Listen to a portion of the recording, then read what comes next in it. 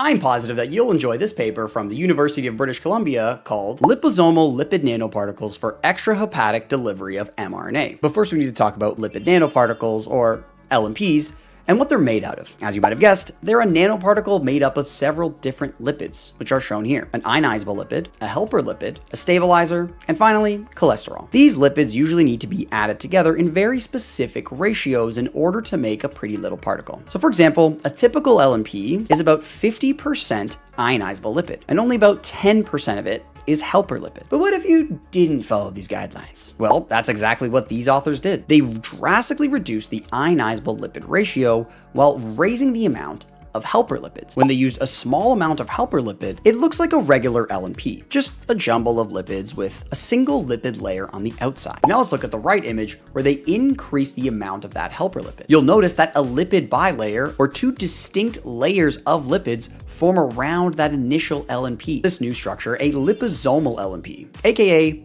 one fatty particle giving a nice big hug to a smaller fatty particle. We wanted to see if using all of the same components but changing their relative amounts would change how this nanoparticle looks, and in turn, if this different looking nanoparticle had a different function. If you can change the function, then maybe you can avoid that pesky little liver.